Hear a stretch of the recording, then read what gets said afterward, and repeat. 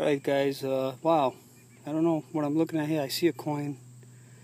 I was actually hoping to find a buffalo nickel, and I just come across this pretty decent signal and dug out this hole, and this looks to me, I could be wrong, but it looks like a buffalo nickel. And if that's what it is, I'm going to be like, wow.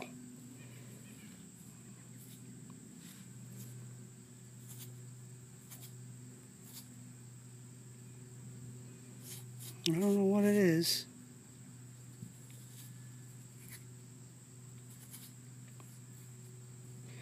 Oh my god, yes it is. It's a buffalo nickel, guys. Oh yeah, check it out, man. Alright guys, I guess I got another nickel in the hole. And it looks to me, this is where it was stuck right there. You can see it. That's where it was stuck. Looks like another buffalo.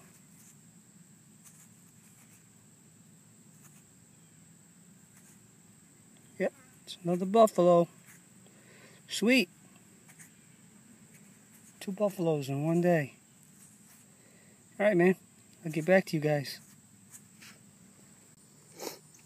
Okay guys, I got another coin in the hole.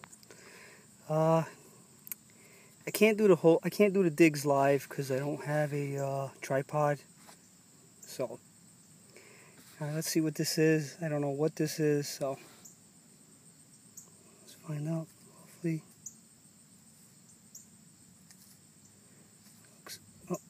looks like a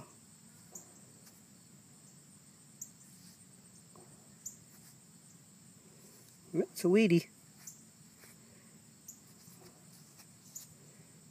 Cool.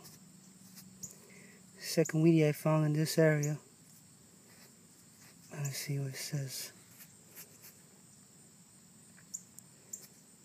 Well, I can't really get a date on it, you guys, but I'll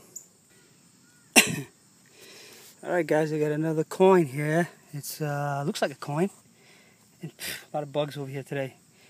And yeah, it's pretty shiny, so I don't know. Let's see what it is. Hopefully it's I don't know. Oh yeah, it's a Merc. Yes sir, my first Mercury dime.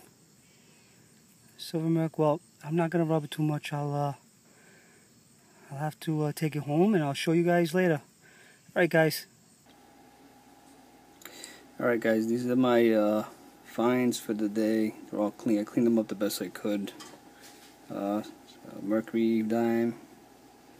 It's 1930. So let's see. So 1939. Yeah, it's in pretty good shape. There's no mint on it, but anyway, still in good shape though. But yep. And my 2 buffaloes. No, I couldn't get a year on either one, so I'm not gonna show you guys the weedy because I couldn't get a date on that. So, all right, I'll catch you guys later.